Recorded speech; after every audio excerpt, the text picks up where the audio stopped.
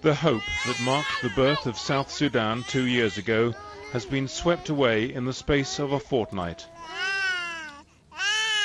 These people are among the 60,000 who've sought refuge at United Nations compounds in different parts of the country since the fighting started on December the 15th.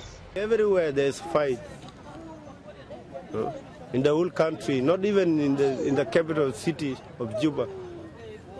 Even outside those provinces, the fight continued till now.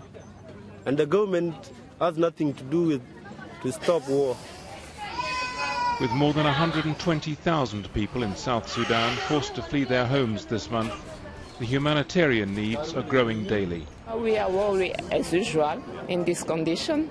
The cholera is the first thing, and we are lucky because we are in the city, but we can help all the other transmissible disease. We can have a measles outbreak, we can have meningitis.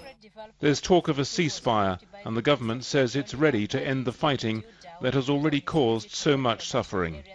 Our government has positively responded to the demands of the international community and IGAD in particular.